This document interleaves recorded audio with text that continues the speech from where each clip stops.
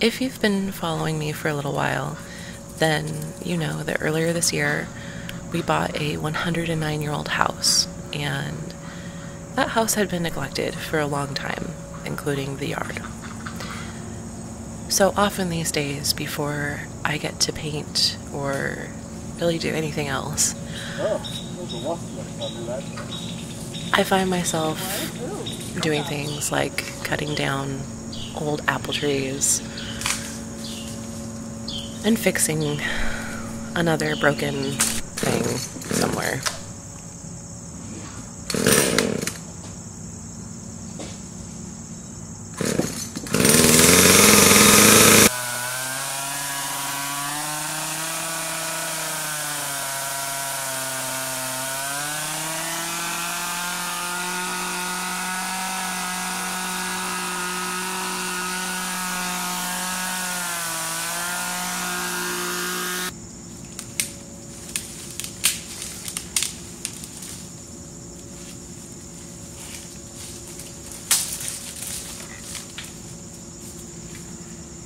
God, you know, this is almost big enough to be about 3 or 4 lots. It is. It might be 4 lots, I don't know. This is a lot, our house is a lot, and Tom's house is another lot.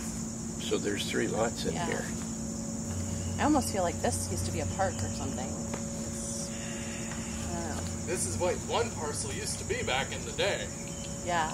No. Now this is like, you could build 6 houses on this. Yeah, it's got enough trees on here, but you got a guy could get in here with a good chainsaw. He could clear cut this thing in a day, or less. Well, we don't want to clear cut it though. Nah. Then everybody see everything. How'd that toilet get out here? Tried to put it out here.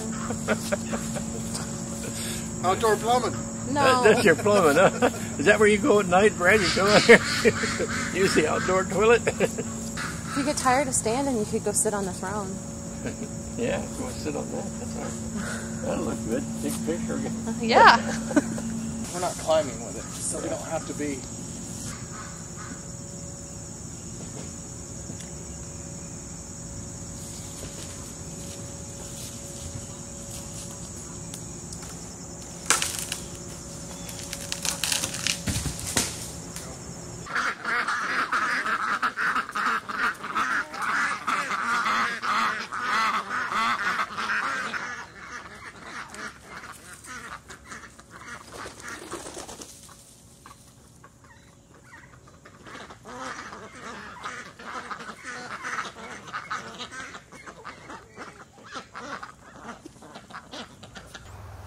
You're funny. You see this. Wait, guys, there's something new.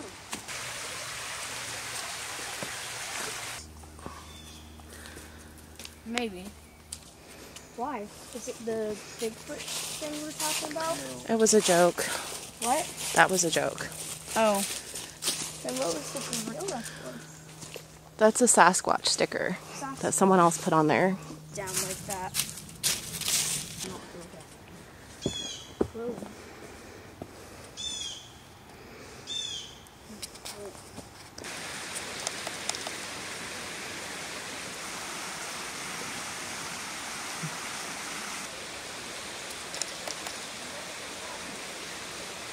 So painting over a photo was really weird last time, but I did want to see what would happen if I did a digital underpainting like this guy, and then if I seal it and paint over it with oil paint. Will it be easier for me to interpret? Will it go faster? Yeah, I guess that's all of my questions that I have about it. And I don't know, this was a lot less time and stress to do an underpainting like this, and we'll see what happens. Last time I had issues sealing the printed part. When I put the GAC 100 on it, it smudged really bad, so we'll see what happens. But because I've already drawn this once, I already know what this looks like, so hopefully it won't be too bad if it smudges. Since GAC 100 is self-leveling, I find that if you spray this a little bit with one of these misting bottles, that this will self-level a lot better and you'll get a smoother finish with no brush strokes in it. And you don't have to sand it then.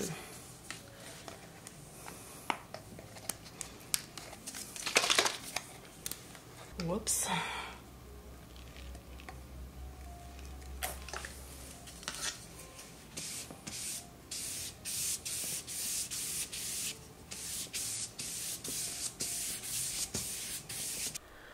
Many years ago, when I first began painting with the aim to be an illustrator, I had done other jobs in the arts before, but I didn't have the ambition to be an illustrator. That had never occurred to me when I was a teenager. So I went to school for about a year to design video games, and eventually I realized that the school was a scam. You can watch a video about the art school scam, which is also on my YouTube channel. And after I realized that the school that I was going to was a scam, I moved back home, and my grandparents had a old hay barn on their property that we renovated, and that became my first art studio. And that's when my trajectory in life changed a little bit, and I decided to try being an illustrator rather than doing the kind of multimedia odd jobs that I had been doing before. One of the things that I decided to do that first year that I was in my studio was to paint a lot of different subject matter, all much in the fantasy realm, but with the idea that I would have a portfolio that showed that I could paint vampires, fairies, mermaids, wizard, witches, whatever. And in my search for a wizard model, I came across a man named Marion Z. Skydancer. And he took a lot of pictures of himself as a wizard, and also some pictures of other people, and he posted them on DeviantArt as stock photos, and they were free, and he was a very flexible stock artist, I would say. Sometimes stock artists, they want to have rights to the work after it's finished that models typically don't receive when they have posed for a painting. And Marion understood how all of that works, and he never tried to impose himself, as far as I know, on an artist to give him, like, you know, the rights to a painting, basically. And he was really, really kind, and he was very quickly someone that I consider to be a friend. We knew each other for a very long time. It's kind of crazy to think about now how long I knew Marion. I knew Marion almost as long as I have been married, which is a long time.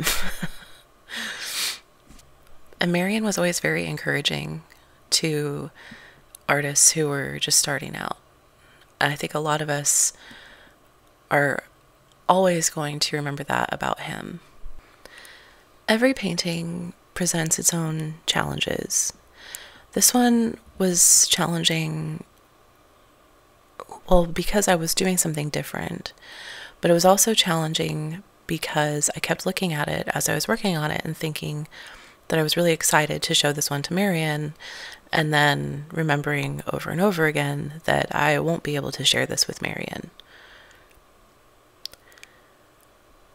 Here you can see I have printed out my digital underpainting, and I've put a few colors on it, but not too many, because I find that I don't really like the way things look when they're colored digitally, and so I don't invest too much time in that when I do a digital mock-up before a painting. This was definitely a unique experience to work on this painting. But I'm really happy with what I created, and I have decided that I will be donating the profits from selling prints of this painting and prints of some of the other paintings that I've done of Marion to the Disabled American Veterans Charity. And I will be donating those in memory of Marion, for well, forever, I guess. Every year I'm going to bring them out, and we'll have them for sale in November and December, and then put them away, and then we'll do a fundraiser basically every year for that. And my husband has suggested that I try to add a new Santa wizard every year. We'll see. It was a very different experience working on this, just emotionally. I realize that some of you really watch these videos for some technical explanation, so I will say that this part of the painting is dry to the touch.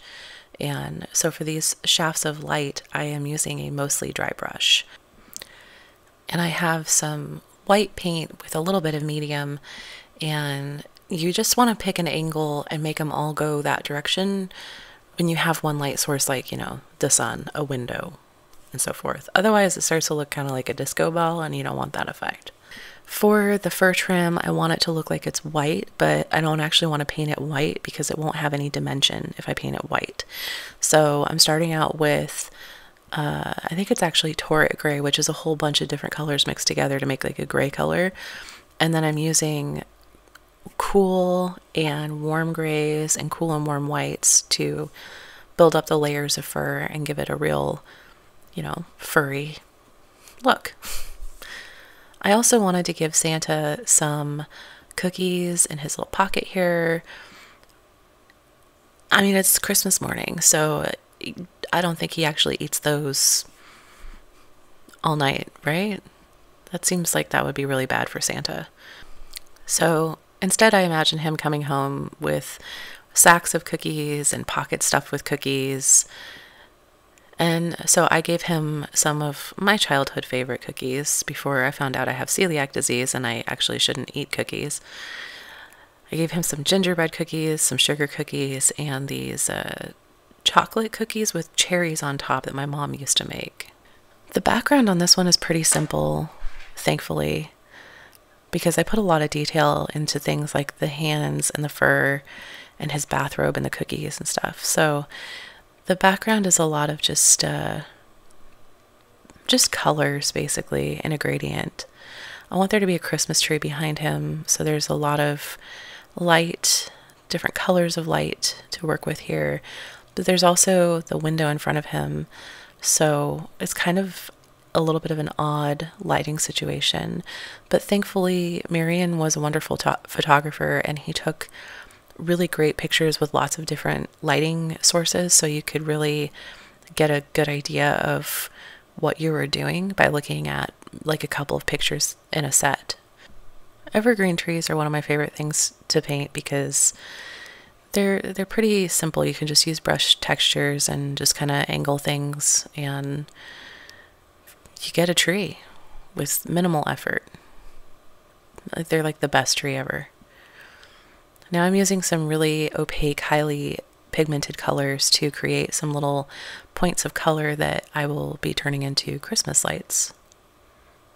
Because I'm working wet into wet, I have to be really careful, and I'm using a lot of dabbing instead of actual brush strokes because I don't want things to like meld into one another and just become mud. This is kind of hard on your brushes, but I have a lot of really cheap brushes that I keep around specifically because I am a dabber.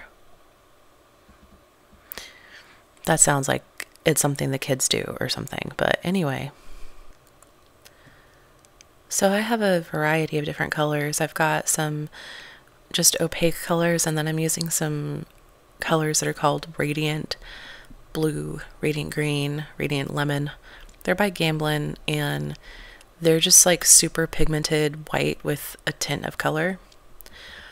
And then there was this red, and this red just kept spreading. I could not believe this is a Winsor & Newton color, so wow, there was a lot of pigment in that red. And then here I am, I'm just using the same kind of technique that I did at the window, except I'm being a little bit more loose with that because There are lots of little lights on a Christmas tree, not just one, so it's okay if your Christmas tree light looks a little random. And then we're done. But not quite done. Now we have to scan it. So while we're waiting for it to scan, let's just do a million chores around the studio, pack orders, make prints, and bother the cat. Yeah, I'm staring at you.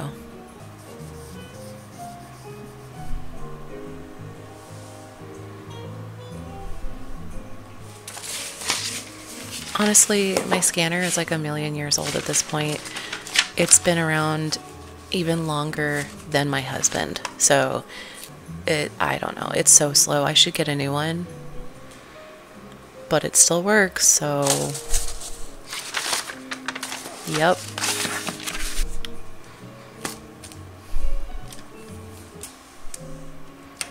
Oh, I did finally get my drawer pulls installed, and these are the ones that I picked in case you were just dying to know.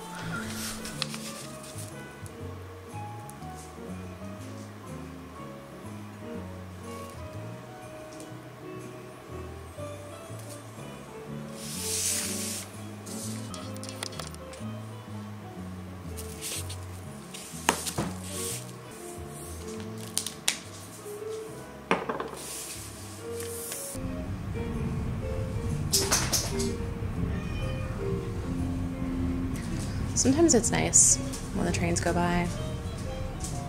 Lately, though, they've been going like 70 miles an hour, so not so nice.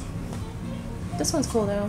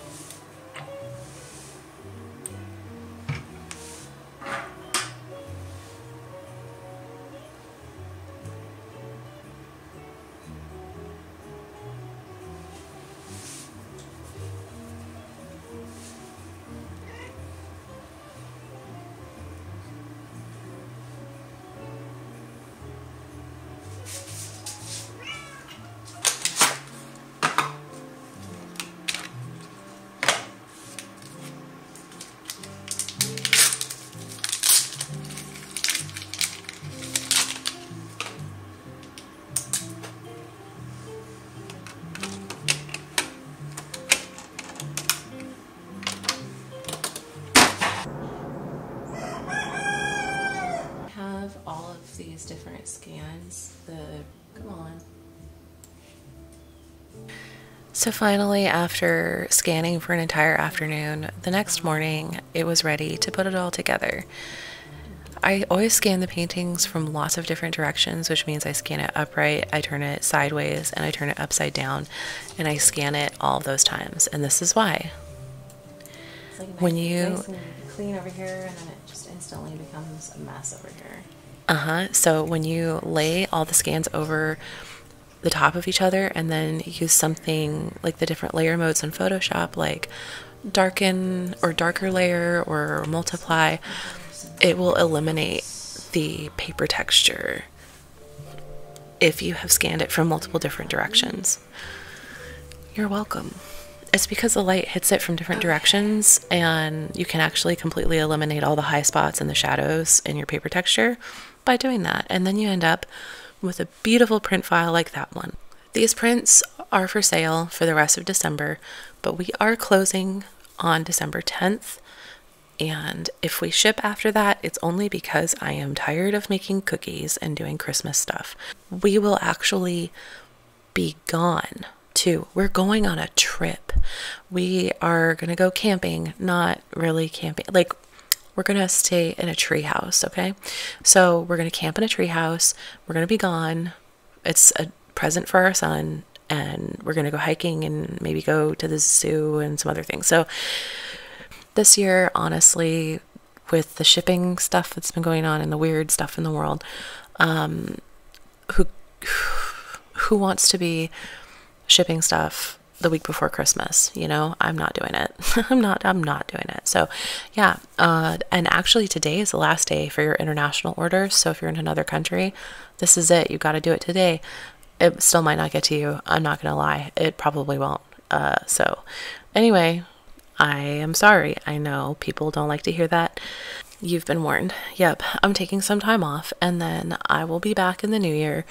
I will still be making videos though. Okay, have fun, go make some art, and be good to each other. Talk to you later.